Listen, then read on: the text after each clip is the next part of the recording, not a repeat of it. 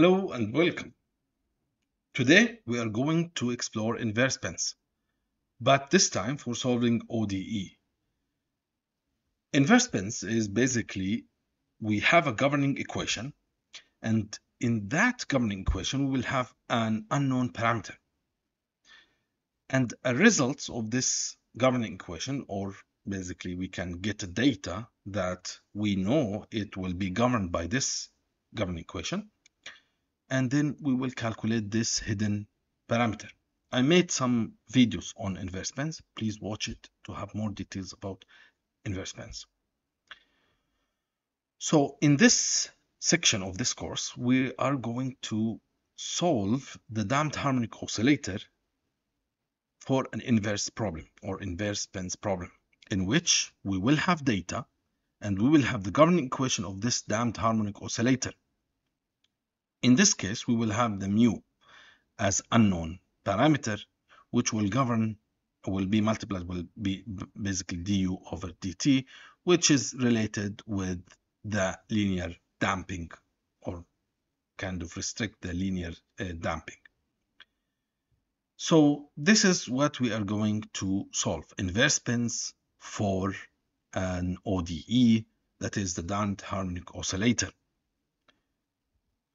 So in the previous one, we have basically a network that we apply, we use it to apply pins for this ODE, in which we are trying to have an input as time, and we are calculating the position of the pendulum or the mass in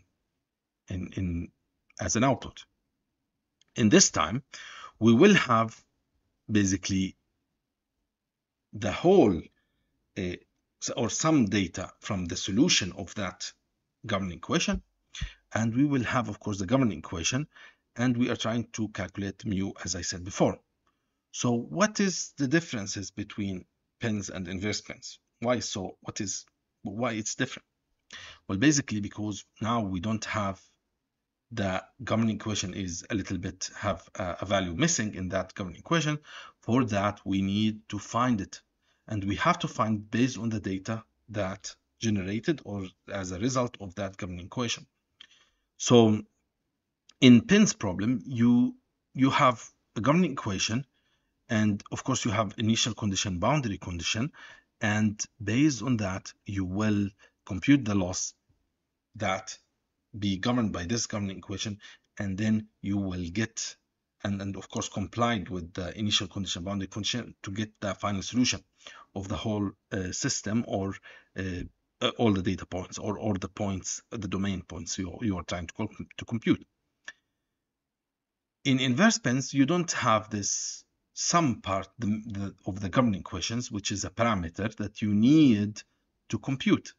For that, you will need results of that missing parameter. So we know there is a missing parameter, or we need to calculate, but we know the results of that governing equation for that specific parameter.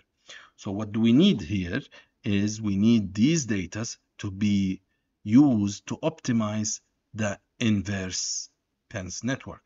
So you will have the same PINs network, exactly the same as before, and we will apply it. We'll see how to use PINs problem and then make it into inverse PINs problem. So you will have this network exactly the same as here. However, we will add this hidden parameter as one of the optimization parameters. In the PINs problem, we are optimizing the weights and biases to compute the loss we need to compute. But in inverse PINs, we need to add additional parameter, which is the hidden parameter that we need to this network to comply with. Of course, we will have the data, and using these data and the governing equations, even though we don't know that specific this mu value, we will compute that loss, and with these data, using the data that is generated by that hidden parameter, we will compute that hidden parameter, and with that we would apply the inverse PINs problem for this ODE. Now what we are going to do to solve an inverse problem, as I said, we need data. Pins doesn't need data. We don't really need specific data. We generate our data like kind of just generated to like virtual kind of data. But in this case, in inverse pins case, we need data, real data, like time, x. That specific time, what is x? A specific time, what is x? In order to compute this problem. So the first thing we need is data. So what to do? Of course, you can get the data, and in our case, we are going to generate this data. We are going to generate this data for a specific mu value. After that, we will define the network, and we will define the parameter that we need to optimize. Of course, we will see how we will calculate the loss, and after that, we will train the model and evaluate our results.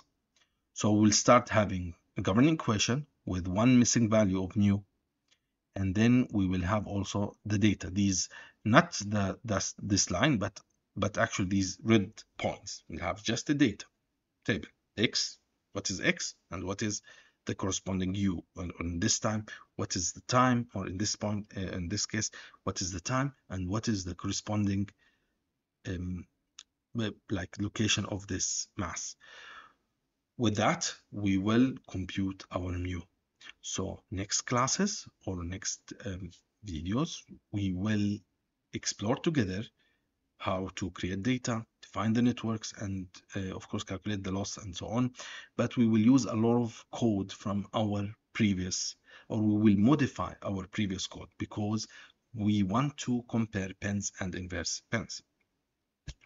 With that, we hopefully finish, and see you next time.